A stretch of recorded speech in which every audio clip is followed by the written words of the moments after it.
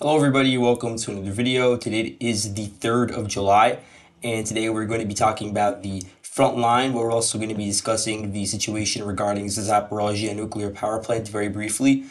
We do intend to do a full video about the entire saga over there at a later date, but for now we're just going to talk about the most important parts and also talking about the entire Kakhovka reservoir in the Zaporizhia region and some potential Ukrainian activities around the reservoir now that it's dried up. We're going to discuss all of that. Let's begin by looking at the Zaporizhia front, where I yet again have to talk about Piatikhatki. We've been talking about it basically in every single video now, with the gist of the situation being that the 128th Mountain Assault Brigade has yet again attacked in the direction of this town. Look, the Russians don't control it, but the Ukrainians do not have a solid control over this town either.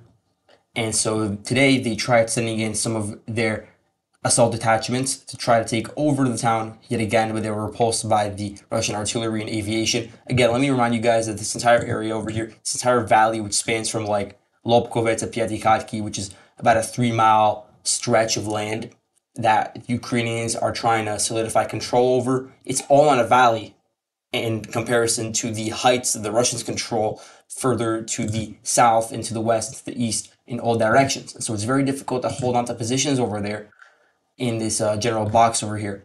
And so that's why we're hearing of all of these failed Ukrainian assaults in that direction. The Ukrainians have also yet again launched assaults in the direction of Robotyne.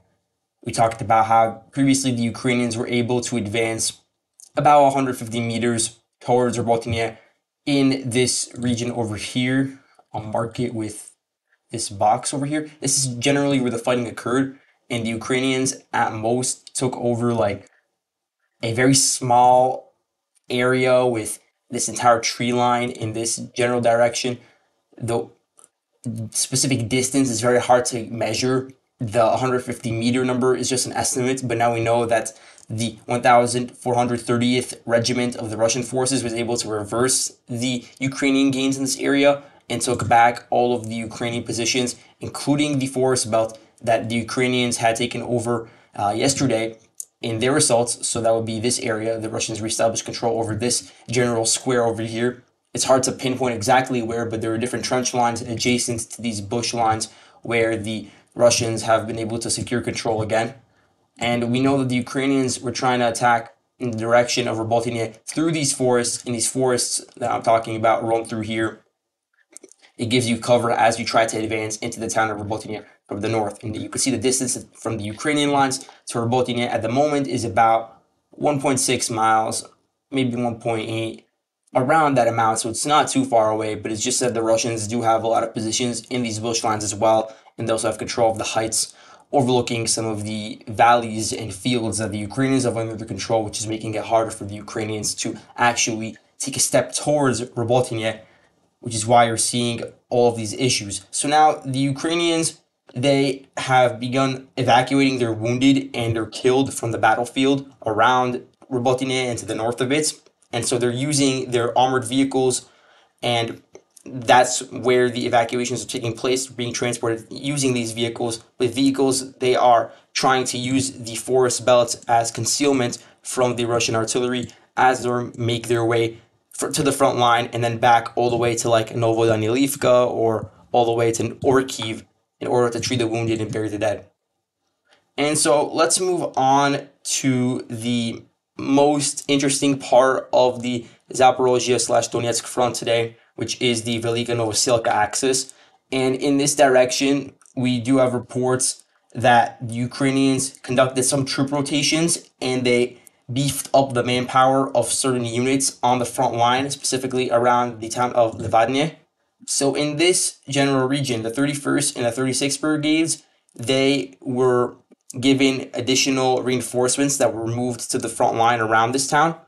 31st Brigade, this is the 31st Brigade, and then 36th, if I can find it over here for you guys, it's this unit over here, 36th Marine Brigade. And so they're also have some of their units located around the Vladne. Some of them are obviously in different parts of the front line, but they have been sent to here, and they're trying to fortify some of their fort positions that are to the southeast of Levadne. So, in the about 1 mile span in between the line of contact in the town of Levadne, where you do have some of these forest lines. There's also a cemetery. So in that area, the Ukrainians are beefing up their fortifications and trying to set up strongholds so then they could eventually push in the direction of Pryutyne.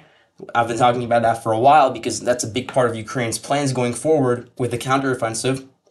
And so in this area, we also have reports that the 72nd Brigade of the Ukrainian Armed Forces, which is located in Vuhledar, they moved over one of their artillery battalions in the direction of generally the Velika Novosilka axis in the Russian salient. And so what this indicates to us is that the Ukrainians are preparing for an increase in artillery barrages in the direction of Russian positions around Pryutyne. And so that's why they're moving in the 72nd Brigade. And that will aid in Ukrainian advances from their current lines to Pryutyne.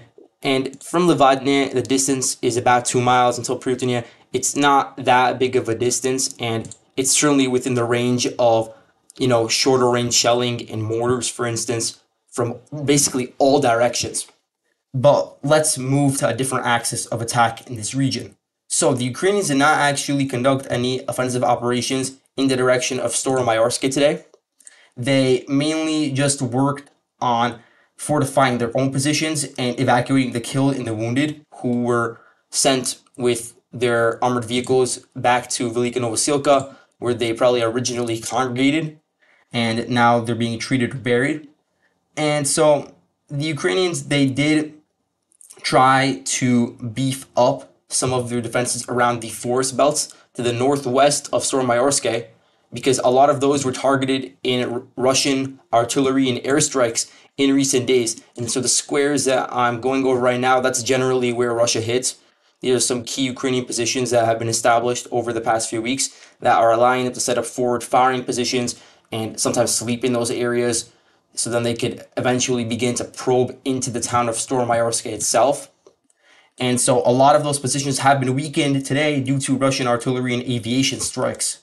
And so now the Ukrainians are trying to rebuild some of that. And the units that were targeted in these Russian strikes include the 35th Marine Brigade, which we have over here, and the 128th Territorial Defense Brigade, which is located over here. I added in a whole bunch of units today, and I tried to be as accurate as I could with their locations. Obviously, not all units are monolithic in their location. They're sometimes spread out, which is why I try to not just include brigades, but also battalions wherever I know they're located. And also, I added in a whole bunch of drone units, not just in Velika Novosilka, but in Orikhiv, Kherson, Pyatykhatki, that entire area. So give it a look if you're interested in seeing the units. But anyway, let's move on. So the Ukrainians, they also moved some of the assault detachments of the 35th Brigade to the front line around these fortified positions that I was talking about before. And they also moved in their armored vehicles 2 crews of Javelin ATGMs. And they also moved men from the 110th Territorial Defense Brigade, which is the unit over here. 110th Territorial Defense Battalion, actually. My bad. And so that's really in terms of Zaporizhia. We still don't have any sort of major Ukrainian movement, but there's a lot of rumors about a change due to the NATO summit that's going to be occurring from the 11th to the 12th of July. And so we're going to get into that and how it relates to the Zaporizhia nuclear power plant